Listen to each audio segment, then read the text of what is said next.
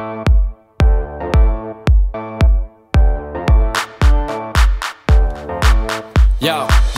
microphone check, make it a microphone check. Give it a microphone, I make it a microphone dead. That's right. If you read the title, I bought a brand new motorcycle. Now, before I reveal it, and then for those of you who don't know, a few years back, I had gotten my first ever motorcycle.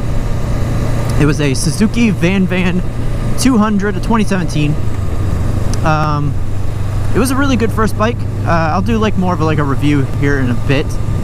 And then before I reveal the new motorcycle, if you can't tell from the gauge cluster already, if you can, you know, hats off to you. But before I do a review, I'm just gonna go grab some quarters to clean the bike, because I haven't done that. And it rained recently, and it rained when I didn't think it was supposed to, so she got a little wet and she's kind of like dusty and stuff. So we're gonna go wash her off. And then that's what I'll show off the new bike. The whole point of this video basically is comparing the two bikes,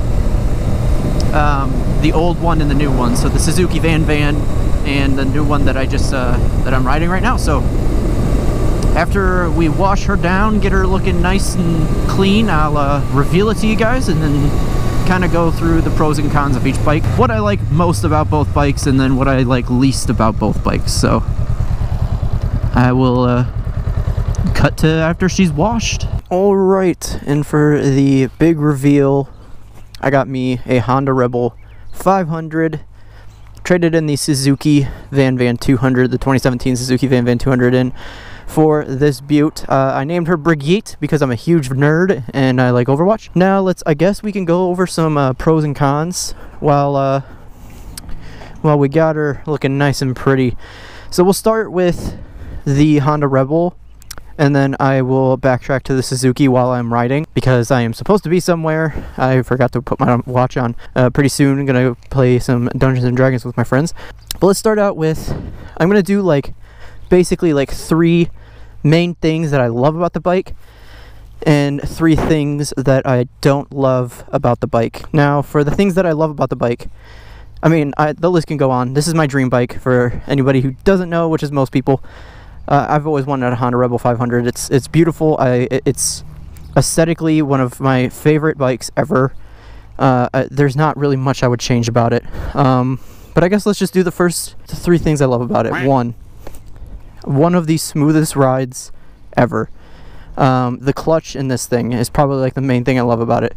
The clutch is so smooth. It has what is called a slipper clutch, from what I have been told, to where the clutch engagement is so buttery smooth and it takes little to no pressure. Beautiful. I love the engagement of the gears. Something that I will talk about. Is that a dead mayfly? Get off of there, God. Something I'll talk about with the Van was that the clutch engagement in first gear was abysmal. Sometimes it wouldn't even go into first gear, and we'll go into that later. But this thing, I could be on neutral and I could roll back and forth, and then I kick it back into first gear. It hits it every time. It's perfect. It's beautiful. Hey, and I love it. Second thing, the main thing that I love about it is, I mean, mine in particular, I love my color scheme. I didn't know that the 2023, I didn't know what came in with the brass wheels, and I don't know if you can see it. I don't know if it catches on video or not, but it's basically almost like a matte black with silver metallic flake in it. Beautiful. Love it. But I love the coloration of this thing. I didn't know it came in this brass wheel with the metal. It's just beautiful. I love it. And the third main thing that I love about it is the stock lights, actually. Now, if you can tell, I forget what year it was. I think it was 2021 is when they started switching over to these blinkers and the LED headlights. I know when they first came in, the 2017s, they had I think it's comparable to, I don't know, I think it's a CB 500 blinkers, where they're the more of the triangle, and they're orange, and they're ugly. I hated them. I wanted nothing to do with them. But they switched over to these round, kind of retro bobber looking blinkers. Love them. They're so sick. And then the tail light, cluster is significantly better than what it used to be. Same thing, it had like those ugly ones, and I'm pretty sure this was also fairly different. But that's basically like, this is the three things that I mainly love about this thing. I mean, it's my dream bike, so I could go on and on about like just the aesthetics and the feeling. I like how low it is. I'm not short, but you know, for a lot of bigger bikes, I would be tippy-toeing, but with this thing I can flat foot and it's just comfortable. I love it. And I guess that brings us back to the three things that I dislike. This is kind of hard to find. There isn't really much. I say the number one thing that I dislike the most. I'll just go out and say it. This engine, I don't know if you can see, the side of the engine case sticks out so far on the right hand side compared to the left. I was watching a lot of review stuff. Like the left, there's a lot of room, and my leg doesn't touch at all when I'm on this side. But when I'm on the right side, it sticks out so much. And I was watching a bunch of review channels. Life of Birch, check them out on YouTube. He's great. He has a bunch of Honda Rebels, and he does a lot of Honda stuff. And he was saying that the one thing that bugged him about the 500 was that this sticks out so much. And I'm very happy that they put this heat shield on it, because my leg is constantly resting on that. Now, is it like a deal breaker to me? No, I mean, it's my dream bike. I don't care. But you know, it's a little irritating sometimes, but I can adjust. I could probably get longer pegs to kind of like push my foot out a little bit more. But you know, that's my biggest gripe on that. The second thing, I wouldn't say I hate, but it seems that the rear suspension for me, because I'm pretty light, I'm like 155, and this is a bigger bike for me. The rear suspension seems really stiff. I find myself bouncing off the seat quite a bit when I hit even some of like the smallest bumps. Compared to the Suzuki, I was not bouncing quite as much, and it's definitely like the front suspension is beautiful. Like every time I could feel it absorb through the front, but then the back kind of just like bounces, and I don't know, the suspension is not really super great in the back. And I know that you can adjust these rear shocks. They do have some preload settings, but when I take it in for its first kind of like inspection and stuff to the dealership, I'm just gonna ask them if they can make it softer for me, because I am a little bit lighter. I'll just let them do it. I don't want to touch this bike. Like when I got the Van, I was not afraid of like modding the hell out of that thing. Let's just splice some wires, you know, let's just do this and that. But with this thing, I'm not really gonna do much. I'll talk about, you know, maybe in the next video, the things that I'm gonna do with this bike. It's not gonna be much. It's a lot of bolt-on stuff. It's not a lot of, there's not really any modifications that I want to do to it, honestly. But yeah, the suspension is kind of, I don't know. It's really stiff in the back, but I think that could be fixed and adjusted, so not that big of a complaint. And then the last is, why do they did? What is this thing, man? They did so well with the blinkers. They changed the blinkers to make them look so aesthetically pleasing, but when it came, the license plate light is so ugly. Why does it stick out so far? Why couldn't they just put like a little dome light that sticks down? I know that's such a stupid little thing to be like annoyed about, but that annoys me. And I'll combine these two, because since they're so little and easily, like, you could just ignore it. This and the seat. The seat's a little bit uncomfortable after a bit. It's kind of, I don't know. I've never had a seat like this. I think just coming from the Van, I was spoiled, because the Van basically had a couch for a seat. So, but those are the three main things that I like and dislike about this bike. Overall, the three things that I dislike, they don't change my mind whatsoever. This is still a 10 out of 10 bike for me.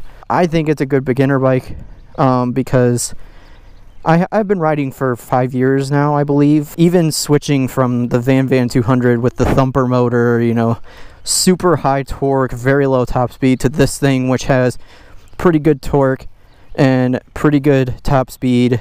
It is just such an easy bike. I hopped right on it. I had no issues figuring it out. The power band to it is really easy to figure out.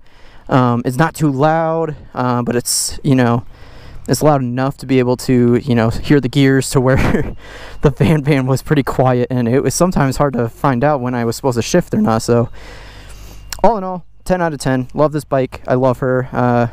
Brigitte is staying. I'm never going to trade this thing in. I love it to death.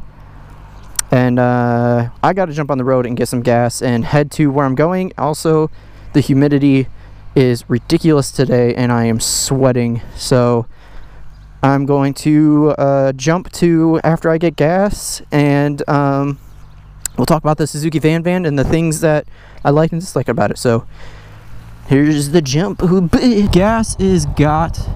It is busy today. Next on the agenda is to talk about the 2017 Suzuki Van 200. I'll try to insert a picture on screen right now if I am able to do so while editing. But basically, I had the blue Suzuki Van 200 as my first ever bike, and so I guess I'll talk about the things that I loved about the bike first. The top 3 things that I loved about the Suzuki Van. Probably the first main thing that I loved about it is just how hooligan-y, basically the weight. Like, the weight and the size of it was perfect for having a first bike, and initially for what I wanted to do with the bike. I wanted something that I wasn't necessarily looking for, like highway travel or anything, so I wasn't looking for anything huge, and I really liked the Honda Grom, but that was just a bit too small for me because I'm a Honda fanboy and I wanted a Grom. The size of the Suzuki Van was perfect. It was lightweight, but it was still kind of the size of a full motorcycle. It was super unique, which I will talk about in a bit, but I just loved how lightweight and nimble it was. You know, it was a pretty good first bike to learn on, you know, being that, like, it was a small engine. It was very forgiving, which is really nice. You know, I learned how to work a clutch for the first time. Ugh, there's that suspension, Jesus. I learned how to work the clutch for the first time on that bike, and it was super forgiving. It was super nice. Even though I'll talk about it here in a bit, but even though I complained a little bit while I was reviewing the Rebel about how the clutch engagement was, given that I didn't have any other experience on a bike, it was pretty simplistic to figure out, you know, a lateral clutch, and yeah, it was a nice forgiving bike, and it was lightweight, and I loved how lightweight and nimble, and how it was almost the best of both worlds. I had a decent street bike. It was a little bit more visible than a Grom on the street, so I felt a little bit more safe. It was orange, I promise. It was small enough that I can, like, you know, do dumb stuff, like go off-road if I wanted to, because basically the Van is kind of a dual sporty type of motorcycle. But yeah, so that's the first thing I loved about it. The second thing I loved about it was the aesthetics. Now, I know I changed a lot on the bike. You know, I did blinkers, tail light, fender eliminator, I removed the front fender, I did all new handlebars. You know, there was a lot that I did aesthetically to the bike to make it, you know, the way I really wanted it. But with what I could afford at the time, because I'm a broke boy, and with my extreme weird taste, it fit the bill. I loved how stupid the back tire was, how big it was. It just looked so silly, and I loved it. I love weird things. I like how it kind of looked like a dirt bike, but also like a cafe kind of. God, it had such a cool, unique look to it, and I loved that. I guess the third thing, you know, that I loved about it was just how simple it was. You know, you can't really do anything wrong to it. It was fuel injected, which makes, you know, life so much easier, because I don't know anything about carburetors and I don't want to mess with them. So it made it super easy to work on, you know, do an oil change and everything. I didn't have to worry about much there.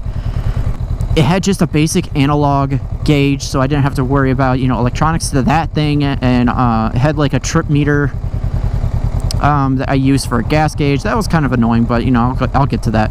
A lot of people said that drum brakes kind of sucked, which yeah, drum brakes probably, I mean, the one that I had, yeah, it kind of sucked, but a nice thing about it was that the bike was so lightweight, and I'm so lightweight, that it worked pretty well for me. I could see, you know, putting a little bit more weight on the bike, you know, if you're not as tiny as me, seeing how the drum brake would be an issue. But all in all, like, it was such a simplistic thing to work on. Like, I've never done wiring in my life. I did all blinkers and tail light, and it was so easy to figure it out because the wiring harness wasn't going to multiple different directions. I didn't have to splice into it or anything. It was just so simplistic. It was mostly plug and play. It was you know, the bike was just so simplistic, and I loved that. And now, the 3 things that I hate most about the bike. Given that I really didn't have much of a reference compared to any other bike, I really didn't have a lot of complaints about the bike until I rode this thing and I bought this thing. And then I really started to, like, it really opened my eyes. So it was like, wow, you know, the Van did have its issues. The one main issue is, you'll see, it kind of ties in with the things that I love most about the bike. The main issue that I had about the bike was just how unsafe I felt on it. It really kind of ruined how I approached motorcycles for years until I rode this thing, because it gave me no confidence riding it. Mostly because of its weight. I guess that's the big thing. How small and how the wheelbase. It felt unsafe. Given that it was made to do dual sport stuff. What I've come to find out, really, not from personal experience, but from, you know, some research and stuff, that, like, if you buy a dual sport, you're basically buying something for on-road, or for off-road. Because it's going to be geared more towards having, you know, more torque than speed. It's going to be pretty high off the ground, so you're going to be a little bit unbalanced, and it's going to be somewhat lighter weight compared to most road motorcycles. And so, you know, it had so much torque, but it just didn't have any top speed, and it was so lightweight that, like, when I was on the road and any car that would pass me, I'd feel like I was getting blown over. Even if there was like a small gust of wind, you know, I felt like I was gonna get blown over. And it just felt so unsafe. And I didn't know that, like, not all motorcycles felt that way, because that was my only frame of reference. And the only other motorcycle that I rode at the time was my buddy's FZ07, which, you know, was way too much for me. You know, it scared me, and so that wasn't a good frame of reference. And then the other thing was a Z125, I think is what it's called. It's basically a Grom, and so another small mini moto. So it, you know, had better gearing, but still felt unsafe. It felt small, and, you know, I didn't really have any good frame of reference to what a safe bike felt like. The second thing that I disliked about the bike was, again, it goes with my likes, is just how simplistic it was. You know, I would constantly find myself lost in the gears because it's hard to hear the engine. And it didn't have a gear indicator. All it had was a speedometer and like a analog trip kind of thing. It didn't even have a fuel gauge, so, like, I'd find myself, you know, low on fuel if I forgot to set the trip meter. Had to keep track of, like, how many miles I'd gone to get the fuel. Being simplistic with the drum brake didn't really give me any confidence in the stopping power of the thing. The clutch was very simplistic. That was a bad shift. I felt unsafe with the clutch. The clutch would constantly, like, I would get stuck in neutral a lot, which was weird, and I did not like that. It would not want to go back into second gear. And I looked on a bunch of forums about it. A lot of people said that that's just a Van thing, because I was on multiple Van pages on Instagram and Facebook, and a lot of them said that, like, the clutch in that thing, it's just so clunky and very, like, if you see a gear and you imagine a gear engaging to itself, that's how it is. And if you are in between teeth, it will not want to engage. And so, like, for example, if I was in neutral and I wanted to go back down into first, don't you dare, I would have to stomp on it to see if it would get engaged, and if it wasn't engaging, then I have to roll back and forth to see if I can get the engagement that I wanted. And it was just so obnoxious to deal with, and it was so annoying, and it definitely didn't give me confidence being at, like, stops, because, like, what if I'm stopped trying to get into first and then a car behind me is flying and they don't see me and they hit me, you know? So again, it just led to, like, you know, this confidence thing that I'm like, I just don't feel confident taking this thing on busy roads either. Like, forget the highways, just, like, slightly busy roads feel unsafe now. So there's that. And then the third thing that I really didn't like about it, the overall build quality of it. The engine probably would never die. I could probably throw that thing underwater, it would start up right away. But everything else about it, man, it was like I had this issue with the chain and with the adjusters, the rear axle adjusters to tighten and loosen the chain. For the life of me, I could not keep the chain taut. And I know that like there was break-in miles, the chain's gonna stretch and stuff, you know, I understand that. And I put 3,000 miles on that thing, and it was well past the break-in period. And before I had gotten to the 3,000 miles, I had changed the chain because I contacted multiple dealerships about the issues I was having. They all were saying the same thing. They're like, that's weird, the stock chain shouldn't stretch that much. But then I would go on the forums, and a lot of people on the forums are like, oh yeah, the stock chain is trash, you know. It just continuously stretches until eventually it'll fail after a while. It's rare to fail, but it has happened on a couple of people's bikes. And I was like, that's not cool. I ended up changing the chain. A lot of people recommended it, so I did it. And after I changed the chain, spent a pretty good amount of money on it, because it was the one that was suggested to me to someone on a page on a forum.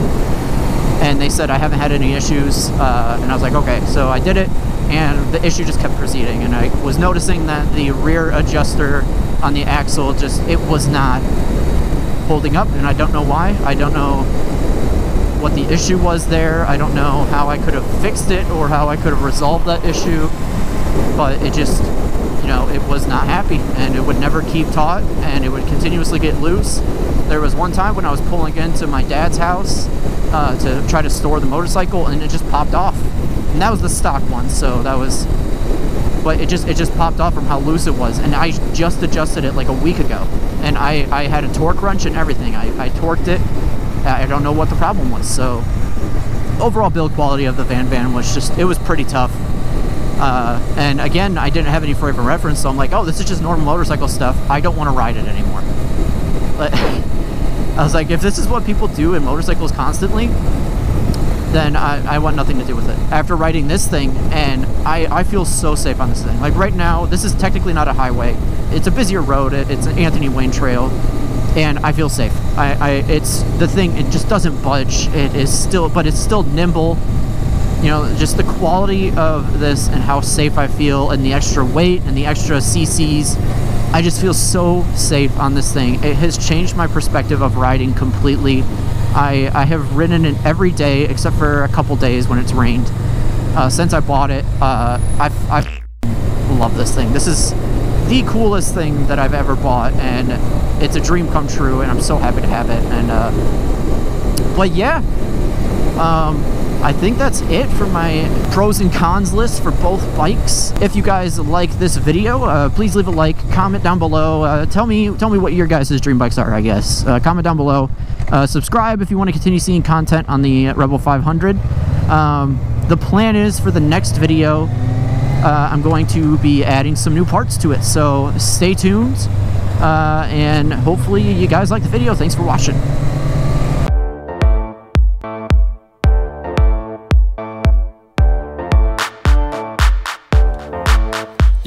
Yo, microphone check, make it a microphone check, give it a microphone, I make it a microphone.